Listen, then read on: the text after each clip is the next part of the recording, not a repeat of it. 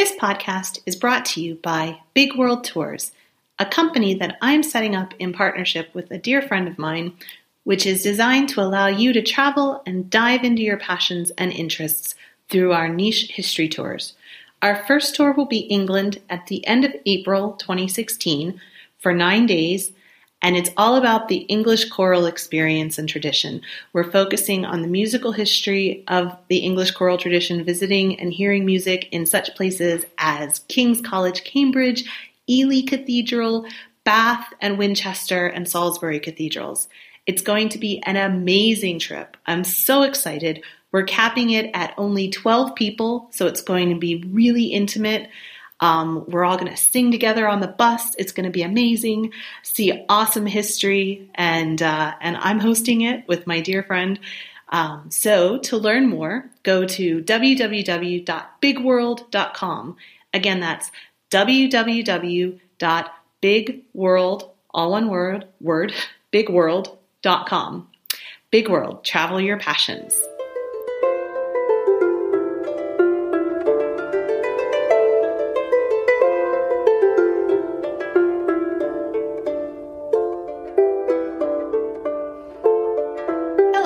Welcome to the Renaissance English History Podcast. I'm your host, Heather Tusco. I've been talking a lot in previous episodes about the things that were swirling around Mary Queen of Scots, like the Catholic experience in England, the life of Francis Walsingham, who rose to prominence through his entrapment of her. So she really deserves an episode of her own. But before I get started, just a reminder that if you like this podcast, please rate it in whatever service you use to listen to it, whether it's iTunes or Stitcher or whatever else. And also remember that at englandcast.com, there are continually updated resources like reading lists, listening lists for music, and buttons to donate to the Patreon page if you are so inclined to support this podcast, either by giving a one-time tip via PayPal or by making a regular subscription contribution. And both are incredibly appreciated. So, let's get started. Mary Stuart was born into family drama in 1542. The poor thing, she really never had much of a chance to have a normal life at all. And it's important to realize that she was Henry VII's great-granddaughter. And as far as the Catholics in England were concerned, Elizabeth, Queen Elizabeth, was a bastard because Queen Catherine of Aragon was still alive when Anne Boleyn had Elizabeth. So we're going into England here for a second. So when Anne Boleyn had Elizabeth, Catherine of Aragon was still alive. And so as far as the Catholics were concerned in England, Elizabeth was a bastard born out of bigamy. And so sadly, Mary was always going to be this figurehead for Catholic rebellion, no matter what she did. Mary was the closest person to the throne who was a Catholic, who was clearly legitimate. There was no question about her legitimacy, even from Catholics. She was just put in this position from the time of her birth, that she was really always going to be a figurehead for any kind of rebellion. So she also grew up believing that she had a really good claim to the English throne and that she could easily press that claim. She grew up at the French court, which I'll talk about, and she grew up just knowing that she was rightly, could potentially be the Queen of England and displaying the English arms, for example. So it really got quite dramatic. And all of that didn't help her to ingratiate herself with Queen Elizabeth once it became clear that Elizabeth's hold on the throne was secure. So from the time Mary was born, she was caught up in these dynastic struggles of her mother's French family. So her mother was French. And in November 1542, right when Mary was born, King James V of Scotland was dying. And his heart was really broken by his army's defeat by the English at Salway-Moss. And he was told that Mary of Guise, his French wife, had given birth to a daughter, Mary. And when he received the news of Mary's birth, he apparently said, "Woe is me, my dynasty came with a lass, it will go with a lass." Only he probably said it in a Scottish accent, which I'm not going to try to do. So what that meant was his ancestor, Robert II, had become the King of Scots close to 200 years before, in 1371, through his mother's line. And so he, James V, believed that the lineage had ended with his daughter's birth because he could never contemplate the fact that his grandson would rule both Scotland and his enemy, England. So he was really upset because he thought his dynasty was going to end because he had a daughter. So he died within a week of Mary's birth, and before she was even a year old, she was crowned Queen of Scots. The Scottish nobility agreed that she should marry Henry VIII's son, Edward, because she was still so young, they were so vulnerable, it seemed like a good match. But they actually signed a treaty, and as soon as the treaty was finalized, the Catholics who favored the French on her mother's side took her to Stirling Castle, and Henry VIII had this huge fury because they were breaking the treaty. They weren't going to go ahead with the marriage. They were going to look to France. They broke the treaty, and they decided that Mary, Queen of Scots, needed to go back into France and should marry there. So Henry wasn't happy. He ordered a series of raids into Scotland, which are actually still known as the Rough Wooing. And the English set fire to the Abbey of Holyrood House, where James V was buried. They burned crops in the Tweed Valley, and they set fire to several abbeys on the border. And Scotland still went ahead with the French plan. Mary left her mother, and she sailed to France in 1548. She was brought up at the French court. Even though she was without her mother, she did have a lot of friends at court and relatives of her mother, and 4 of her best friends, who were all called Mary, who stayed with her for life, the 4 Marys they were called. She grew up at the court studying with the other royal children in the nursery. She was given precedence over the king's own daughter because she was an anointed queen on her own, and she was going to be marrying his son. And the king became so fond of Mary, and he used to say that the little Queen of Scots is the most perfect child I've ever seen. And also, while she was in France, Mary's maternal grandmother, Antoinette de Guise, wrote to her daughter, Mary's mother, in Scotland, saying that Mary was very pretty, graceful, and self-assured. So after about 10 years at the French court, she married the Dauphin Francis in 1558.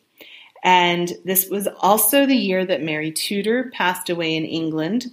So Mary, Queen of Scots, French family, encouraged her to assume the royal arms of England. And in the eyes of most of Catholic Europe, Mary was the next heir to the English throne, like I said, given that Elizabeth was considered illegitimate. And it was this central belief that would just reverberate throughout Mary's life. Queen Elizabeth would never feel fully safe while her Catholic relative was alive and posed such a threat to her rule. But she was inclined to forgive, and after being persuaded that it was more Mary's family that had this ambition for her to be queen rather than anything Mary wanted for herself, it seemed like the two could be friends and started some negotiations to try to have a friendly relationship. Mary had always been exceedingly trusting of her family and the people who advised her. And as proof of this, when she was in France, she actually sent 35 sheets of blank pages with her signature back to her mother, who was acting as regent. And it was just to be used how she saw fit. So she trusted her mother with her signature and said, "Here, Mom, do whatever you want in my name." You know, she could put whatever kinds of proclamations she wanted there. And so that was how much she kind of trusted in people. She was really beautiful. She was really precocious. She was intelligent, but one of her main faults was the level of trust that she put in those around her who didn't always have her best interests at heart. They were more interested in themselves than her. So King Henri II died in 1559. His son, the Dauphin, became King Francis. So Mary is now both the Queen of Scotland and the Queen of France. But Francis dies young in 1560, and Mary's life is turned upside down. After Mary Tudor had died and Elizabeth had become the Queen of England, the Protestants came back from exile, including John Knox, who went back to Scotland. And the Scots really wanted to reach a peace with Elizabeth. That was the main kind of concern of many of them. And the entire country officially became Protestant, in part thanks to the return of the Reformers. And also Mary's mother, who had been acting as regent, had died during this time as well. So there was room for the Protestants to come in and the country became Protestant. So Mary was Roman Catholic, but she had been assured by the nobles that she could come back and she would be able to worship in peace. And so she went back to Scotland after over a decade away to a country that was very, very different in religion than the one she had left. And she got back to Edinburgh in August of 1561. So at first, she ruled pretty successfully with moderation. She was advised by Lord James and William Maitland of Lethington. And similarly to Elizabeth, she didn't want to push people to worship in her Catholic manner. She was mindful of the religious wars that were erupting all over Europe, as well as Mary Tudor's reputation as Bloody Mary that was, kind of taking off during this time, thanks to John Knox and some others. So she promoted Protestants and Catholics in her administration, and she gave money equally to Protestant churches. Well, not equally, she still gave more to Catholics, but she did give money to Protestant churches. And she also tried to get a grip on the notoriously difficult to rule Scottish nobles who were prone to clan warfare, which made her really popular with the common people, but not so much the nobility. So, though she was a Catholic, she became friends with one of the most learned Protestants of the time, George Buchanan. She also had peaceful relations with France and Spain and England. In 1566, though, she discovered that the English ambassador was spying, and so she ordered him out of the kingdom. And her peace with France and Spain was actually kept without a treaty, even though a treaty may have given Scotland some measure of protection against England. But she was really conscious of the fact that any treaty could also involve her subjects in an unpopular war that they may not have supported. And so her main aim during this time, really the main goal was to keep Scotland prosperous. And she did her best to keep the peace and to keep out of the growing tensions between England and Spain and France. She tried several times to meet with her counterpart in England, Queen Elizabeth. She sent her a portrait and asked for Elizabeth's portrait back. There were lots of letters sent back and forth. There was actually a meeting that was supposed to happen, and it didn't. And the reason it didn't was because William Cecil was fearful of a Catholic plot. So he was Elizabeth's kind of chief advisor, and he was really afraid of the Catholics, and he managed to keep any kind of meeting from happening. And events in France where the Huguenots were being killed by Mary's relatives also frightened him into almost a paranoia of having Elizabeth name Mary as her heir and meet with her in person. So Mary decided that marrying again was of paramount importance to keeping control of her country. However, her second marriage in 1565 to her second cousin, Henry Lord Darnley, also a great-grandson of Henry VII, initiated a tragic series of events that was made worse thanks to the factionalism within the Scottish nobility that I talked about before. Darnley was a really weak and unstable man.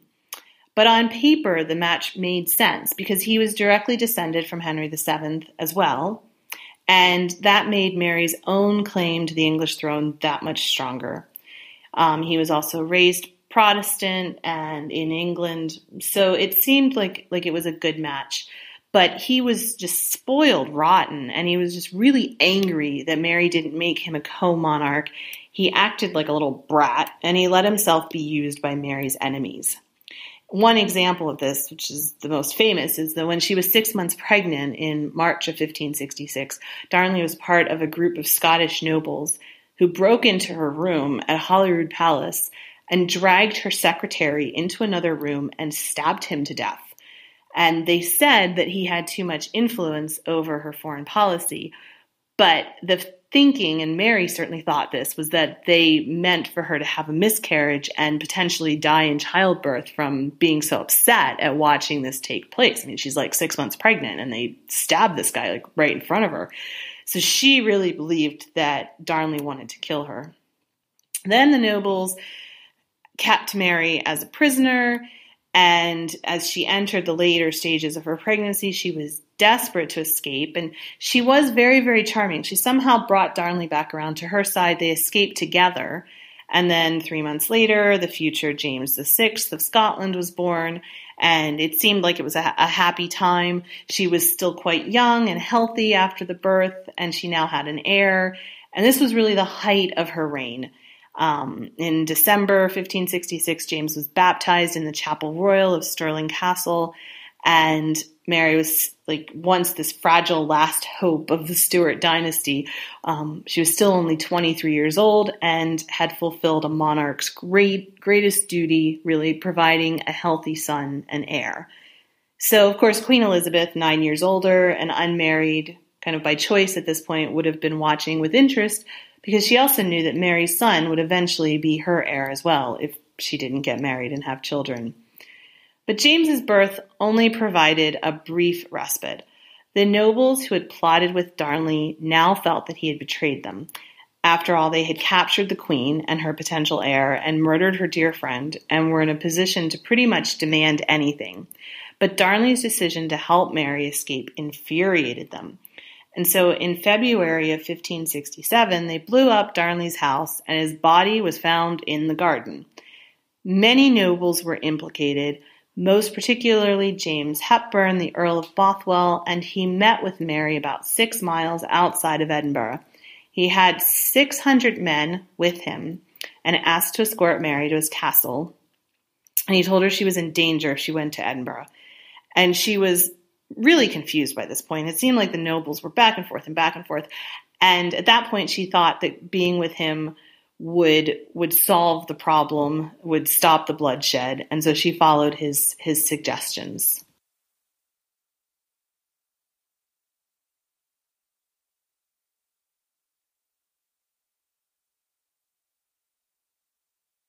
Bothwell had previously been considered as a potential husband for Mary, but she had refused the proposal then, preferring to marry Darnley, and now she was in a really bad situation with her infant son to think about. So she consented to wed Bothwell, hoping that this would finally stabilize the country. And also he showed Mary an agreement that the nobles had signed that indicated that they were prepared to accept him as their overlord. So in May of 1567, they wed, and Mary wrote to foreign courts saying that it was the right decision for her country. But the nobles were still not to be trusted. Now they were angry for the power that her new husband had over them, and so just a month after the marriage, rebel forces met Mary's, and the nobles demanded that Mary abandon Bothwell, whom they had earlier ordered her to wed. So they were really acting quite crazy. She refused, and she reminded them of their earlier order, and to avoid the bloodshed of battle, she turned herself over, and the rebels took her to Edinburgh, while Bothwell struggled to rally troops of his own. So Mary was taken to Lochleven Castle and held prisoner, fearing for her own life, and she became really, really ill. She was forced to sign a document abdicating the crown in favor of the toddler, her son James, and at the end of that month, in July 1567, James was crowned king, and James Stuart, the Earl of Moray, Mary's half-brother by one of the king's mistresses, so he was a bastard, her half-brother became regent. And he wasted no time in stealing her son and her jewels.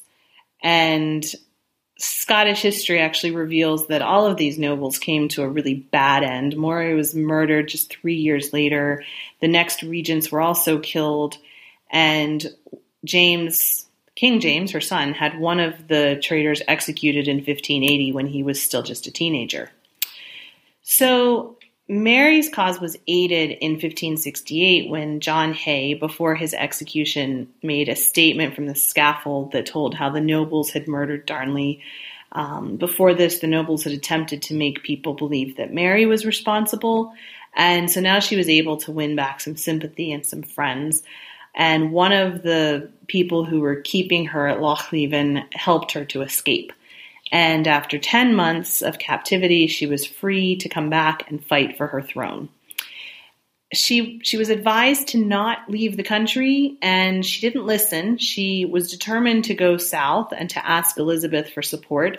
She felt sure that she really just felt sure that her fellow queen, being a queen, would want to help her. And given the fact that they were cousins and Mary was still her heir, she was just certain that Elizabeth was going to help her.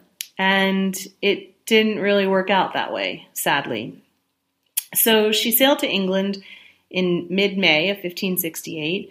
She arrived in Workington, Cumbria, and Elizabeth was really in a quandary at this point because all along she had been stirring up some drama in Scotland, pitting the nobles against Mary, creating chaos in the north.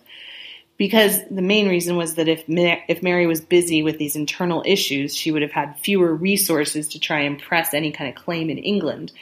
And at the same time, Elizabeth was nothing if not Henry VIII's daughter, and her support for monarchy in general was really firm. So she didn't know what to do here, whether she should help Mary or not help Mary. She appointed a commission to investigate what was going on. They met throughout 1568 and 1569. And in 1569, everyone who was part of this commission decided that Mary was not guilty of any kind of conspiracy and Elizabeth had nothing to fear from her. But, sadly for Mary, that same year, the conservative Catholic nobles in England backed an idea that Mary should wed the Duke of Norfolk, Thomas Howard. So he was Elizabeth's second cousin, and he also had a claim to the English throne, and he was decidedly Catholic-leaning. And this would have been another really threatening match for Elizabeth, so she put Howard in the Tower. And when he was released, though, he really stupidly got involved in another plot to help Spain invade England and bring the Catholic faith back to the island. And so then he was he was executed in 1572 for treason. So again, there's just all this stuff swirling around that comes back to Mary. Not necessarily her fault, but she just didn't seem to have the kind of acumen to get through it unscathed and not being part of it. So at that point, Elizabeth also effectively put Mary under house arrest, which is how the situation would stay for the next decade and a half, because Elizabeth just didn't know what to do with her, but she knew she couldn't have her just running around loose. So Mary was moved from house to house, prison to prison. Eventually, she was about 70 miles northwest of London. She was as close to Elizabeth as she ever came. And of course, Mary plotted from the very beginning to escape. You can't blame her. She's an anointed sovereign being held against her will, so she felt really justified in plotting to escape.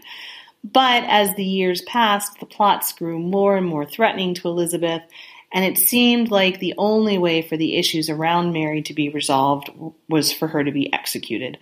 As long as she lived, she was going to be the focus of plots and attempts to take Elizabeth's life. So in October of 1586, so she's now been in England for over a decade and a half. She was put on trial for plotting to kill Elizabeth and claim the English throne. Elizabeth's last letter to Mary was delivered at the start of the trial, and it said, quote, "You have, in various ways and manners, attempted to take my life and to bring my kingdom to destruction by bloodshed. I have never proceeded so harshly against you, but have, on the contrary, protected and maintained you like myself. These treasons will be proved to you and all made manifest.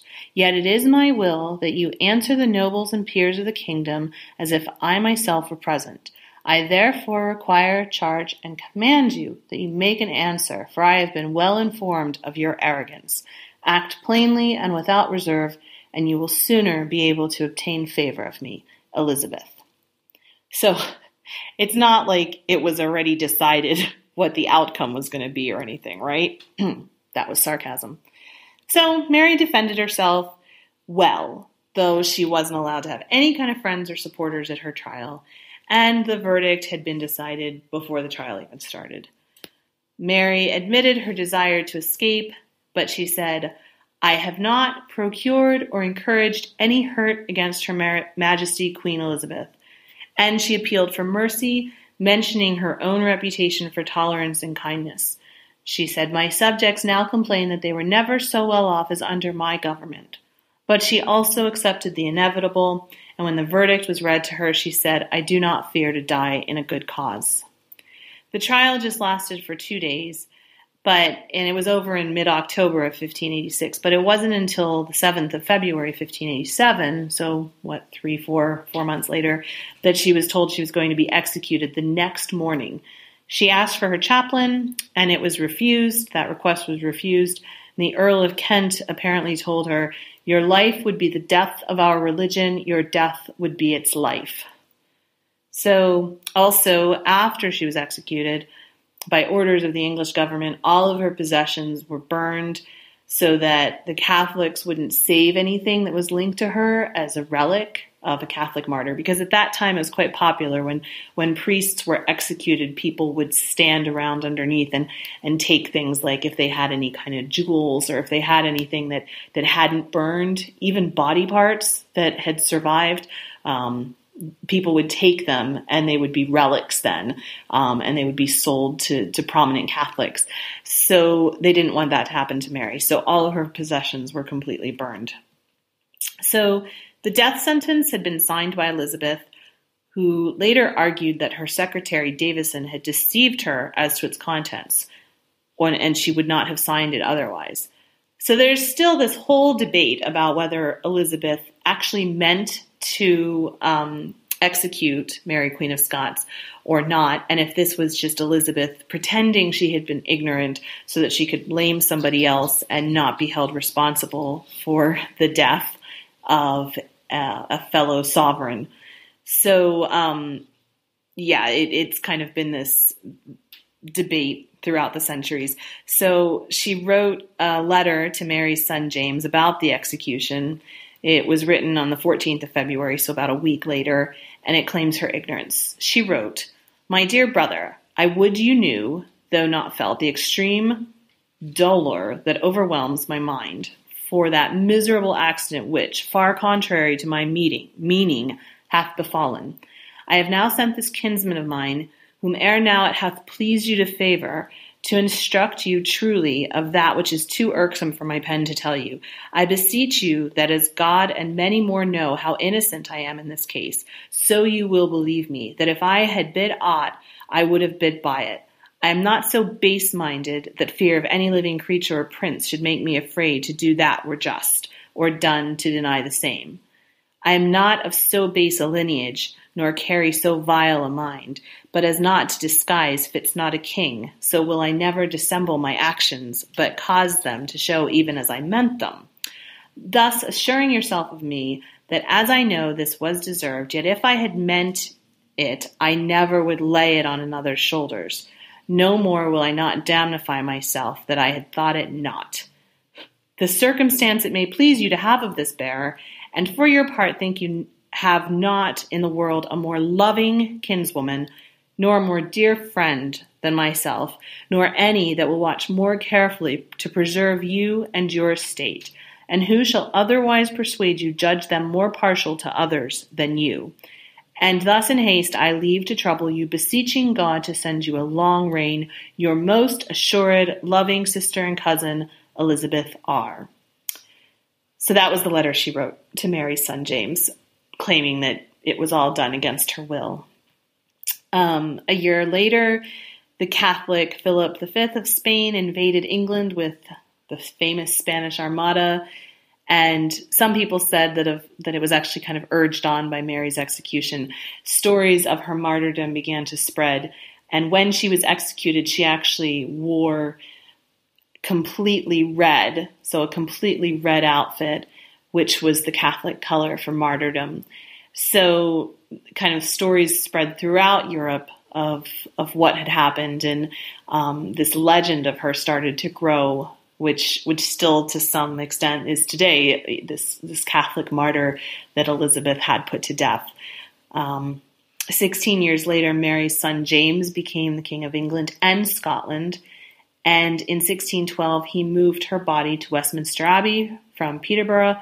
He constructed a magnificent tomb which rivaled Elizabeth I's. So it was just, her life was just so tragic. I don't really know that there could have been any other way for her. And I'm curious what anybody listening to this thinks. It seems like there were some things that were within her power, like not trusting people as much as she did, not trusting that Elizabeth was going to take care of her. But there were other things that were just completely beyond her control, like these nobles in Scotland that just weren't willing to listen to her and weren't willing to stop fighting, and people dying on her. That wasn't really something she could control. And also the fact that she was Elizabeth's heir and she was a Catholic just doesn't seem like there was anything. I suppose if she would have converted to Protestantism, maybe that would have helped her. But she just seems to be such a tragic personality. She's really interesting.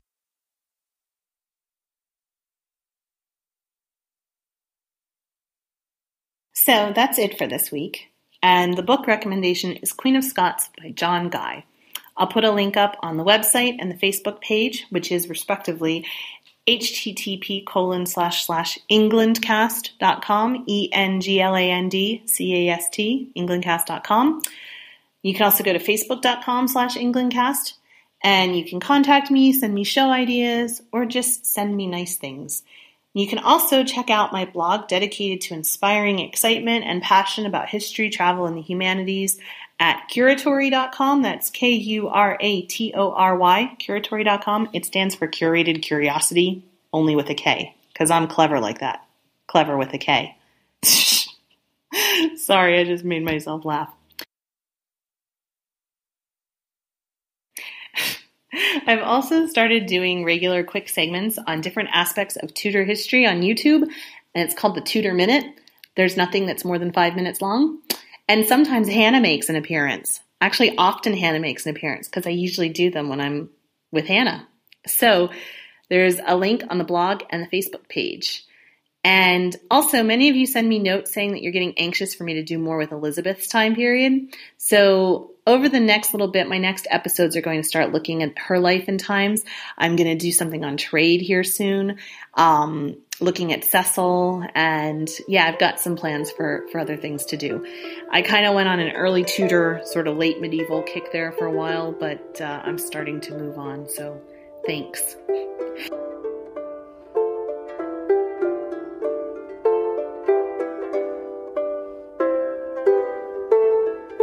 Blow, northern wind, ascend who may be sweating. Blow, northern wind, blow, blow, blow. Ich hatte Bord in Bauerbricht, dat soll is semlis und Sicht. Menschful meiden of nicht, fern freit von in all this worldliche one, born of blood and of bone, never yet in Uster known, love so in London.